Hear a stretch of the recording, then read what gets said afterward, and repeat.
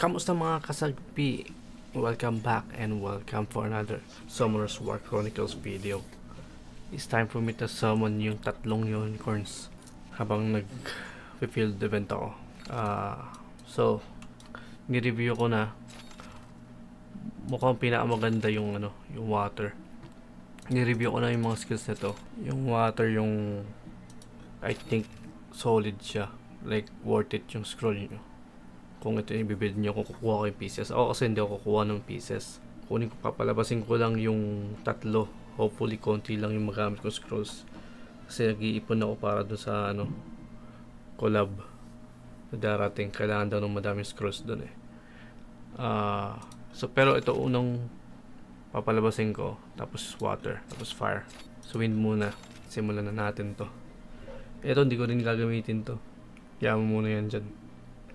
Let's go. Hopefully yun tayo magandang hindi lang unicorn yung ibigay. Okay, walang hindi purple. Alam nyo na. Skip natin yan. Okay, next. Ay, na-skip ko. Okay, next. Hintayin ko lang yung cloud kung ano. Purple. Pag hindi, i-skip ko. Actually, i-skip ko pa rin.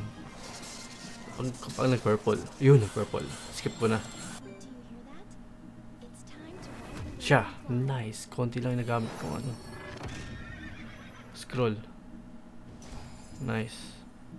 Para kasing ayokong nangyayang naman ako may extra pieces, no? Stick tayo sa mission natin. Stick.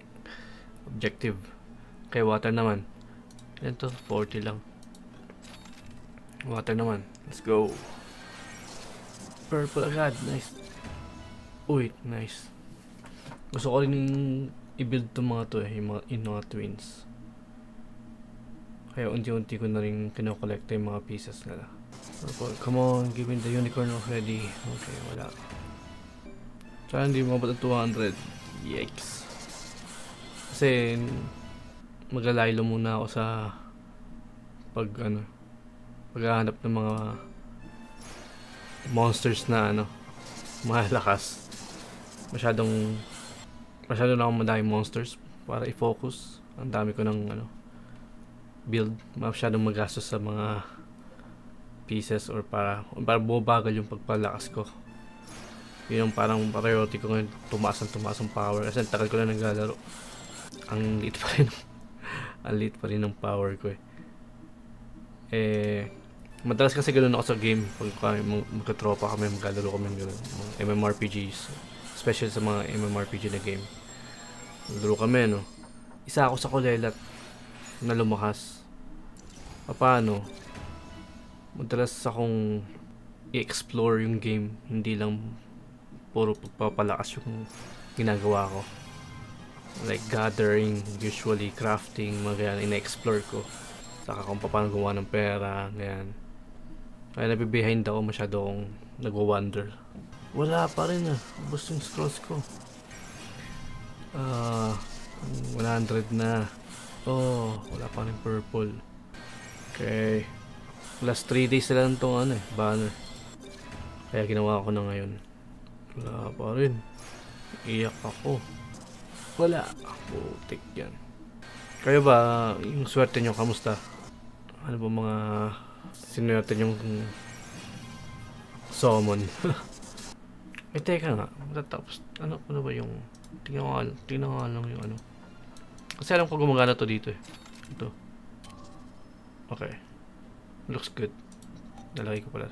Nice. Like tayo. Wala pa rin. What the fuck? Nubos cross ko Yun.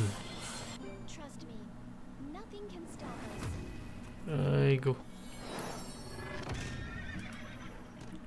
Dalawa. Dude. So, mapipilitan ako i-build to. 50 scrolls na lang. Pieces na agad. Okay, well. I guess. Kunin natin na yun dito. Pero, purple. What's this? Okay. Nagawa na ito. Let me see. Support siya. Okay. Tingnan natin nga 4.5. Oh, hindi ganun kaganda. Pero 4.5 is not bad. Baka ito yung kunin ko nga pala doon sa light and dark na free monsters. Free light and dark monster. You got a great storm, attack enemies within decrease communication for enemy. PvP. Teka, ngayon ko lang naisip, gumagana ba yung decrease ultimate gauge sa mga monster? Diba yung mga boss na may ulti din? Creates a wind to remove all beneficial effects. Increase mana 1. Okay. Huh. Basically parang ano to. Ito ano lang. Chance lang. Trans. Ulti. Okay. Not bad. Pero at least ano pa rin. Isa win pa rin. Dahil 5 star yan. Wala. Okay. Last 30 po. Para palabasin. Okay. Wala. Ito na. Hindi, isa pa pala. Oh, nice. Nice. Give me that. Give me that. What's this? Okay, wala pa ako na to. Never pa ako nagkaroon Chimera. Tingnan natin ang malakas. Naglagata. Wait, ang swerte ko ngayon ah. Tingnan natin ang malakas. 4.5. Siya na naman yung kulelat sa tatlo. Okay. Decrease cooldown of lightning. Remove immunity. Oh. Tank siya, provoke. Tingnan natin kung anong sinasabi nila. Great Provoker, CC and TOT. Can either tanking or DPS, but skills DPS based on max HP. Not bad. May bago akong tropa. Never pa ako nagkaroon ng Chimera. Okay, wala na. Okay, let's grab this. Ubos ang scrolls ko. Let's do this. Sana hindi maabot ng 200. Well, hindi aabot ng 200 talaga kasi less than 200 na lang yung scrolls ko. Okay, not bad. Ano ko na ata ito eh. Fully awakened ko na ata ito. Okay, wala. Na-miss ko rin mag-summon like, taka kasi hindi ako nag-summon pag hindi ko nire-record. I will always record yung pag-summon ko dito sa game. Kaya hopefully abangan nyo yan mga pagkasaman ko. Wala pa, okay. Kaya lang yung mga yung mga maliit na summon katulad nito. Ito hindi ko na nire-record yan, saka to hindi na record yan. The rest lagi ko nire-record yan. Mali ang pinindot ko, anak ng tinapa. Okay. Damn. Give me something. Okay, wala. Pero all in all, I'm still happy sa kinalabasan ng pagsasaman ko. Yun, purple. Thank you, thank you. Skip. Okay, okay, this is my second fox. Oh, 8, ano pa ito? Range. Oh, 4.8? Ito yung ito ko eh. Yung isa ko. Papalabal po nga rin yan kasi lakas yung heal. ADC, range. If no critical hit lands, 60% chance. Crit resistance down. Crit resist. Okay. Basically tataas yung critical. Okay. Kasi meron din crit damage down eh. Anyway.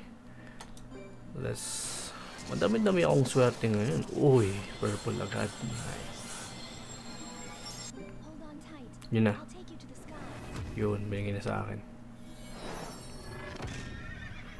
Almost kamukha rin pala ng Archangel, no? Archangel na monster. Yun. Okay. That's fine. Hindi ko na papalabasin to. 90. Okay lang. Okay lang. Sa nakuha ko mga monsters, I'm pretty happy sa kinalabasan. Yun lang mga kasagpi. Sana nagustuhan niyo yung video. Please like, share, and subscribe. Hanggang sa muli.